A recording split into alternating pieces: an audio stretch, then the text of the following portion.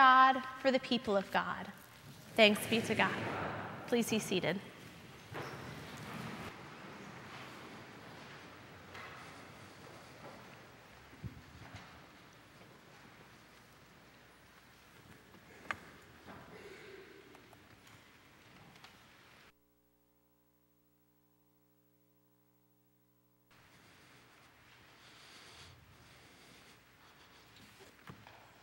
You know, at times we must be very confusing to God. At times we act like we've even forgotten whose house we have come to as we come to worship this morning. At times when we have a different view of the world or of ourselves than we think God has, how we struggle with that. How we who take the name of Christ and call ourselves Christian will listen to other voices to shape our opinions rather than the voice of Scripture or church. How difficult it is for us to understand at times what the Lord requires. To know what God expects and what God wishes to see in us and how we live that out in our lives. The prophet Micah had much the issue in the first lesson we heard read this morning. As Exa shared those words, did you notice how the people of Israel must have played the same game we often do in our prayers? What have you done lately for me, God?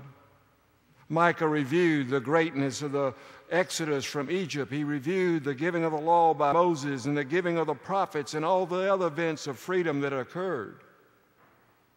But what are you doing for me today, God? As we look back in our lives, often if we're honest, can see the hand of God each step of the way, shaping and forming and guiding us. But how many times we fall into that trap of expectation? What would impress the Lord?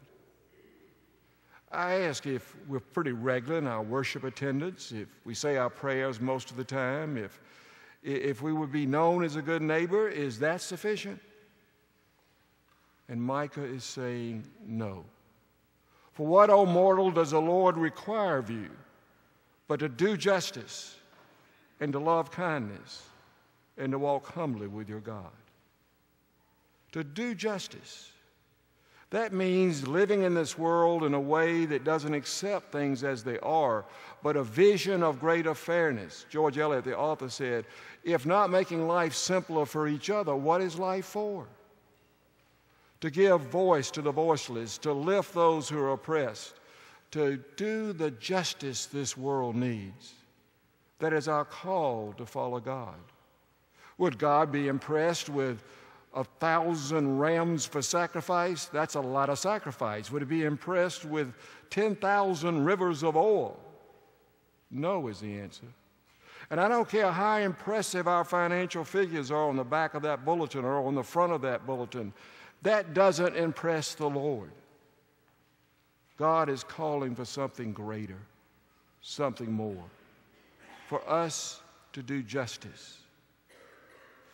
I think that's what Jesus was talking about in the gospel. We heard of what we call the beautiful attitudes or beatitudes from Matthew. Blessed are the merciful, for they shall obtain mercy. If you want justice, live justly and treat others as Christ would say as you would treat yourself.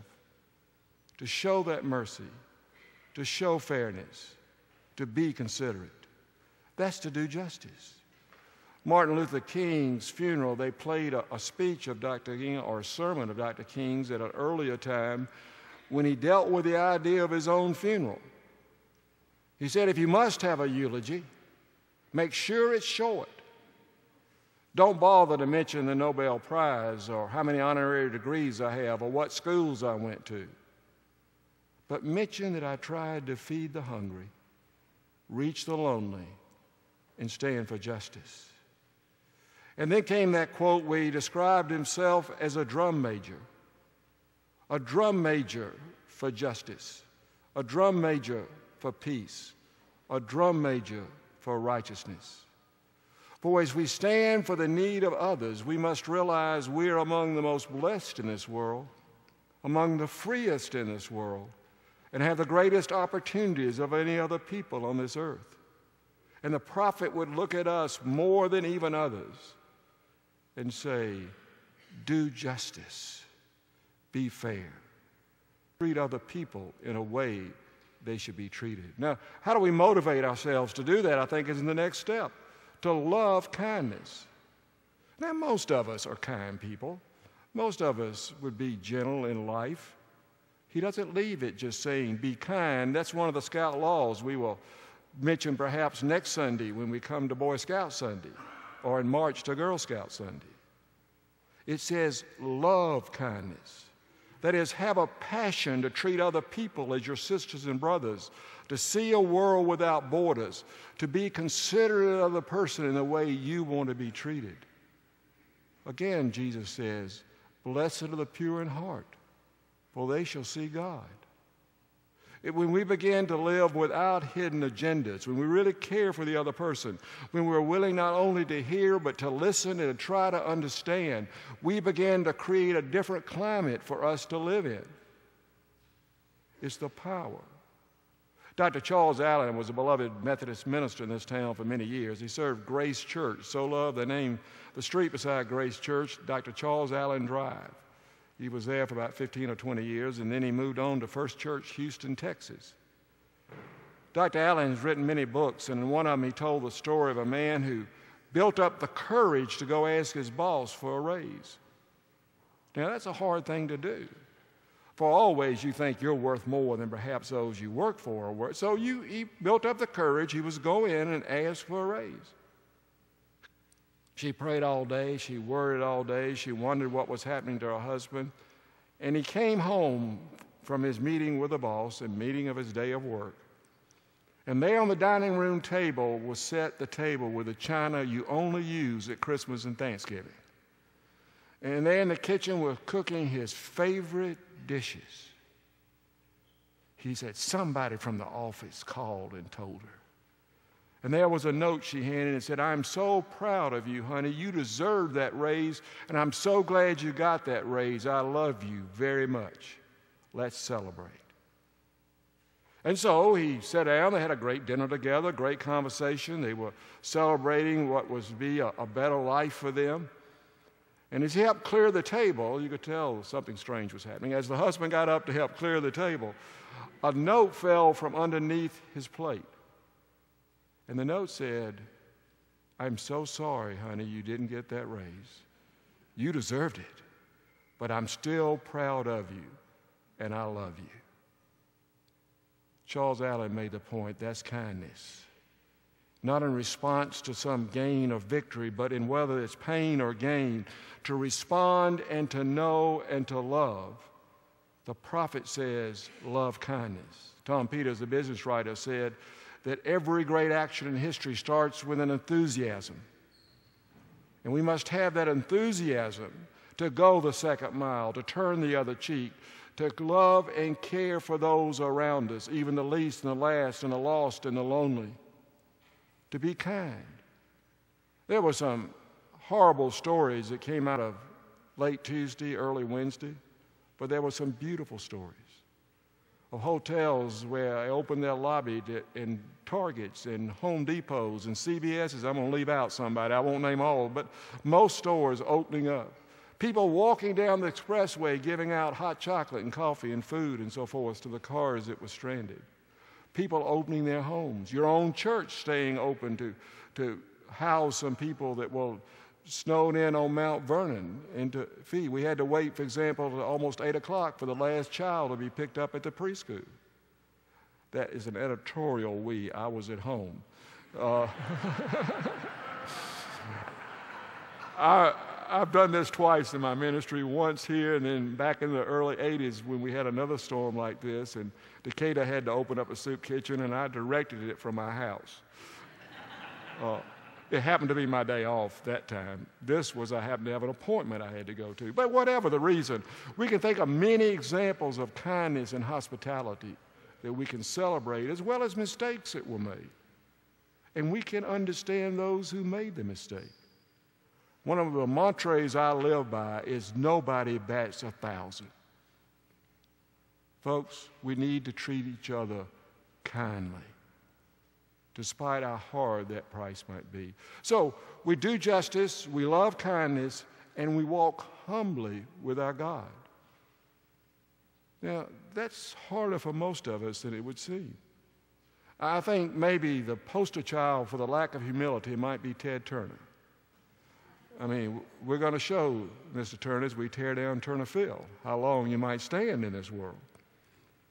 But one time Ted was quoted as saying, "I would be perfect if I had a little humility." You know, we need to know where God is and where we are and to walk humbly with God. Whoever wins the ball game tonight, somebody's going to get in front of a camera and say, "All praise to God for giving us this game." Folks, I will tell you without any doubt, the good Lord doesn't care who wins that game. The Falcons aren't in it.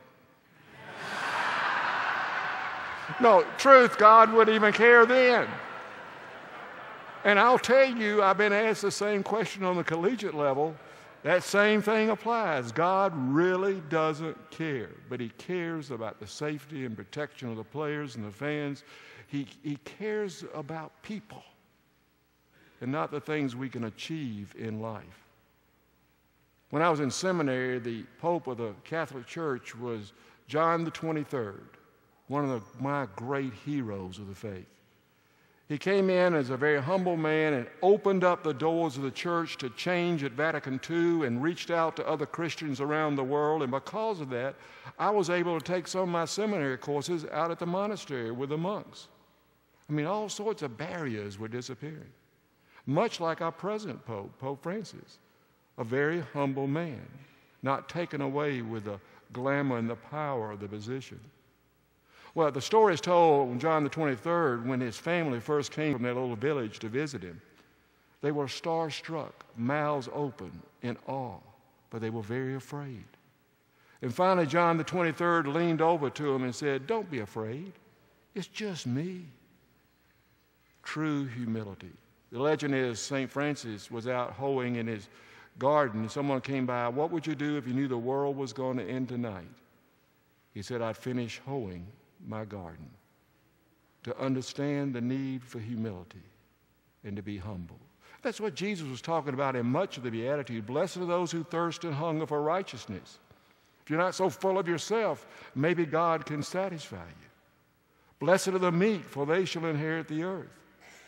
Let us remember what really matters in life. Blessed are those who mourn, for they shall be comforted. When you can really feel the depth of your need, God can give you strength. I was paid an honor this week. I was asked by Fran Miller to come down and do the devotional at the State Senate. It was Wednesday morning.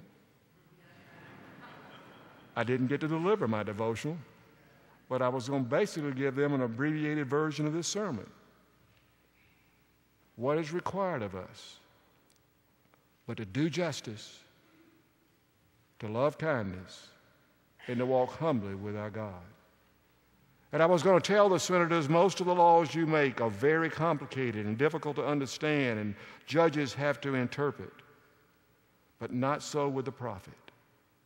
3 simple steps: justice, kindness, and humility.